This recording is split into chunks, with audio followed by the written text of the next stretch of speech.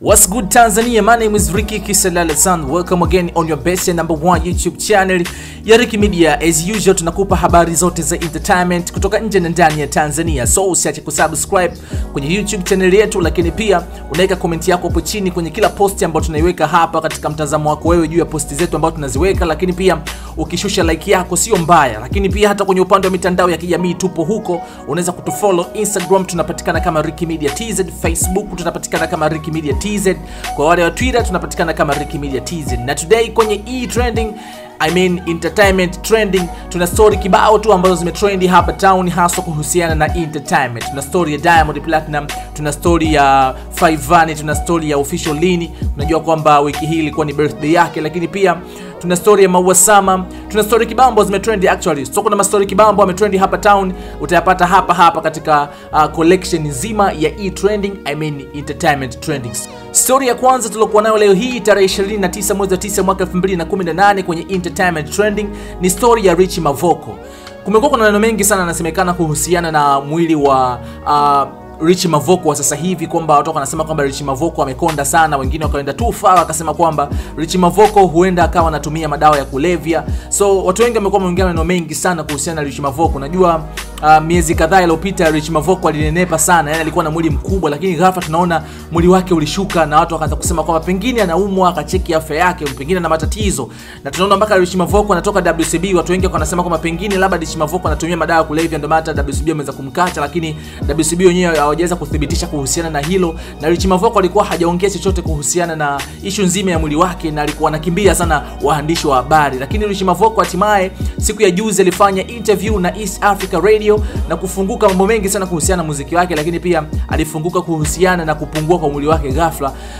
Na kwa upande wa Mavoko alisema kwamba hizo ni juhudi zake yeye mwenyewe katika kuhakikisha kwamba mwili wake unakuwa wa kawaida, kwa sababu alishapata ushauri hata kwa madaktari kwamba amekuwa too much sasa, yani amenenepa sana kiasi cha kwamba mwili wake unaweza kumletea matatizo mengine. So Mavoko akaamua kuingia kufanya mazoezi na kupunguza mwili wake, na nashukuru Mwenyezi Mungu mwili wake umeweza kupungua. Na hata hivyo Mavoko anasema kwamba alishaenda hospitali kwenda kufanya check up ya mwili wake na mwili wake uko poa kabisa. Nikimnukuu mwenyewe Mavoko anasema kwamba kwa miaka 5 hivi nimekuwa nikiteseka sana na kitambi. Nakumbuka siku moja nilikutana na dada mmoja akaniambia yani tumbo langu haufanani na umri wangu niliokuwa nao. Kiukweli niliumia kwa kauli ile. Mwezi wa 8 mwaka jana nikaanza mazoezi na Mungu akanisaidia kitambi nikaondokana nacho. Maana niliwahi kunitokea hadi nikawa nashindwa kutembea umbali mrefu kutokana na pumzi zinajaa kwa sababu ya kitambi. Lakini pia Mavoko aliongeza kusema kwamba nilijaribu kwenda hospitali nikaambiwa sina tatizo lolote ila nifanye mazoezi tu, unene ni ugonjwa ndugu zangu. Kwa hiyo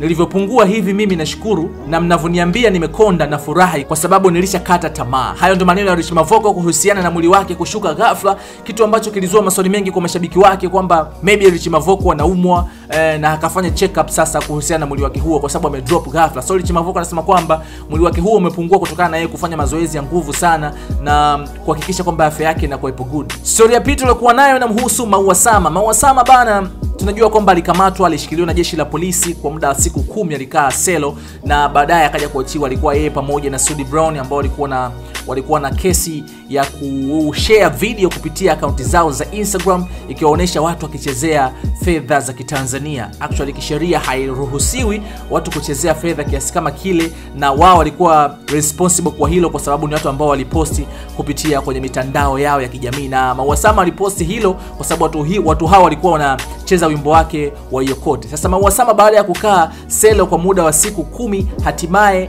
aliandika ujumbe kupitia ukurasa wake wa Twitter ambao ni ujumbe wa kwanza toke selo. Na kwa Maua Sama anasema kwamba siku 10 zimemfundisha vitu vingi sana na hatosahau katika maisha yake hizo siku ambazo amezipitia. Hajawahi kupitia kipindi kigumu kama siku hizo 10 ambazo alikuwa ameshikiliwa na jeshi la polisi. Nikimnukuu mwenyewe Maua Sama alichokiandika, ameandika kwamba challenges ni njia ya kutukuza na kutuongezea ufahamu wa mengineyo tusiyoyajua. Ni ngumu sana kusahau niliyoyapitia siku 10 zilizoisha juzi. Zilikuwa ni siku ngumu zaidi katika maisha yangu, ila pamoja na yote na washukuru sana kwa sapoti yenu, kila mmoja kwa nafasi yake. Asanteni.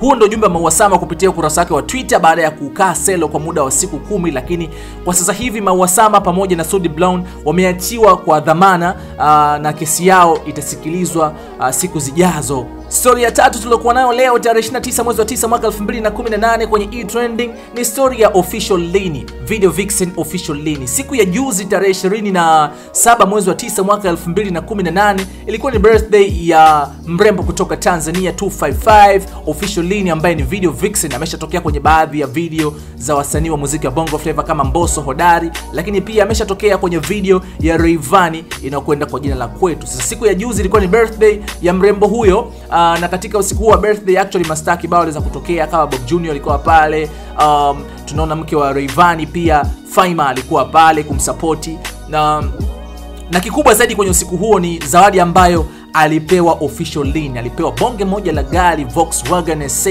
ya milioni kama 40 hivi, na video na zawadi hiyo inasadikika kwamba imetoka kwa baby, kwa yeye mwenyewe alivyosema kwamba oh baby alikuwa anashangaa sana. Actually kuna video hapa utaicheki mwenyewe jinsi alivyokuwa anashangaa, anasema kwamba baby umenifanyia surprise kama hii. Alikuwa na furaha sana. Unajua kupewa zawadi ya kitu cha milioni 40 ndugu yangu is not simple issue. Najua ni kitu kikubwa sana kupewa zawadi kama hiyo, lakini hiyo zawadi watu wengi imezua maneno mengi sana kwa watu, kwa sababu watu wengi wanasema kwamba zawadi hiyo imetoka kwa msanii wa muziki wa Bongo Flava Diamond Platnumz. Diamond Platnumz amekuwa akitajwa kuwa katika mahusiano ya kimapenzi na mrembo huyo kwa siku nyingi sana toka afanye video ya Rayvanny. Diamond Platnumz imesadikika kwamba anatoka kimapenzi na mrembo huyo, na inawezekana kwamba ikawa ni kweli, kwa sababu kiukweli kabisa milioni 40, kutoa gari ya milioni 40 kwa mtu wa kawaida sio kitu poa, unajua. Na official Lynn hajawahi kumweka wazi ni nani mpenzi wake, japokuwa watu wanahisi kabisa kwamba ni Diamond Platnumz. Kuna baadhi ya video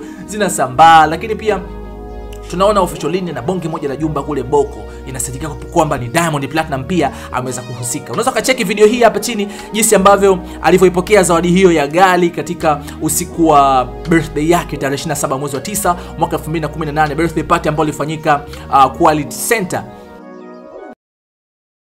I don't know, man. I don't know. How do you feel? I'm so happy. Ushawahi kuishi kumiliki one of the cars like kama hii? Fuck this shit. Ushawahi kuishi kumiliki labda? I'm so happy, guys. I'm so fucking happy. Amezawadiwa siku ya leo aina ya Volkswagen, na hii hapa ni official yake, which means it's very serious. Imetoka kwa nani hii zawadi? I don't know. Wewe hujui? Baby. Eh? I know it's baby. Baby, which baby do you have? Baby upi? Story nyingine tulokuwa nayo leo kwenye entertainment trending ni story ya Fahma. Mzazi mwenza wa Vanny Boy, Vanny Boy anayefahamika kwa jina la Fahma, amefunguka kuhusiana na watu ambao wamekuwa wakimsema sana kwenye mitandao ya kijamii kwamba anavaa vitu sio na anavaa nguo ambazo sio tambua, na huku anajua kabisa yeye ni mzazi mwenza wa mtu, yani ni mke wa mtu, sababu ashakuwa mke kiserikali, yule ni mke tayari wa Rayvanny, lakini mavazi yake yamekuwa sio poa kiasi cha kwamba mashabiki wamekuwa kicomment sana kwenye kurasa zake za mitandao ya kijamii wakimdisi kwa kile ambacho anakivaa, kwa kutofahamu kwamba yeye ni mke wa mtu. Sasa hivi inabidi aweze kujistiri. Sasa Fahma aliweza kufungua kwamba yeye akai uchi, ni kwamba tu Watanzania wengi sio waelewa, na kwa sababu kila mtu amelelewa katika familia anayojua yeye mwenyewe, hawezi kutoa sana comment kwa watu hao, na by the way amesha choose kuwa star, hivyo hawezi kushindana na watu ambao wanamtupia maneno kwenye mitandao ya kijamii. Lakini pia kwa upande mwingine Fahma ameongezea kwamba very soon kuna ujio wa collection yake inaitwa Vanny collection. So pokea project hiyo mpya ya Fahma ambayo itakuwa inahusika na uuzaji wa nguo mbalimbali. Hatujui sasa itakuwa za watoto, zitakuwa za watu wazima au la, lakini good news ni hiyo kutoka kwa Fahma, mzazi mwenza wa Rayvanny, Vanny Boy. Unaweza kumwangalia hapa jinsi ambavyo alikuwa anafunguka kuhusiana na issue hii. Sasa hivi nipo kwenye project ya kuandaa Vanny collection, na hilo litafanyika so muda mrefu, so kuna mambo tu tunayaweka sawa, then ikiwa open hivyo kila mtu atajua. No, mavazi yale naweza nikasema mimi sivai uchi wala sivai vibaya, sema Watanzania siwezi nikawalaumu sana, kutokana kila mtu amelelewa malezi yake yeye kama yeye. Mimi nimelelewa malezi yangu mimi kama mimi, na mwingine amelelewa malezi yake kama yeye, so siwezi nikamlaumu mtu ku comment anachojisikia ile ni page yangu na mimi nimekubali kuwa na mafans, nimekubali kuwa star. So kila mtu anaweza comment ambacho anajisikia yeye. So mimi kuvaa vile, kila mtu anavaa hivyo, but unajua tena ukiwa na nyota watu ndo kama hivyo na comment mtu anachojisikia. Story nyingine tulikuwa nayo ni story ya Diamond Platnumz. Msanii wa muziki wa Bongo Flava Diamond Platnumz all the way kutoka WCB Wasafi Classic Baby ameweka wazi kwamba ameamua kutoa zaidi ya shilingi milioni 50 kwa ajili ya kumsaidia msanii wa muziki wa Bongo Flava Hawa ambaye alishafanya naye ngoma miaka ya nyuma huko katika ngoma zake za mwanzoni zile za Diamond Platnumz. Moja kati ya ngoma ambayo ilifanya vizuri ni Nitarejea ambayo alifanya na Hawa. Sasa Hawa kiufupi tu Hawa hayupo katika afya nzuri na anahitaji matibabu ambayo kiukweli yanahitaji fedha nyingi sana. Sasa watu wakawa wanaona kimya Diamond Platnumz kwa nini hajatoa kauli yoyote? Ina maana Diamond Platnumz haoni situation ambayo anaipitia Hawa, na ni mtu ambaye alikuwa ni mtu wake wa karibu na wameweza kufanya vitu vingi sana huko nyuma. Alikuwa ni mtu wake karibu na alishahusishwa kwa katika mahusiano ya kimapenzi naye.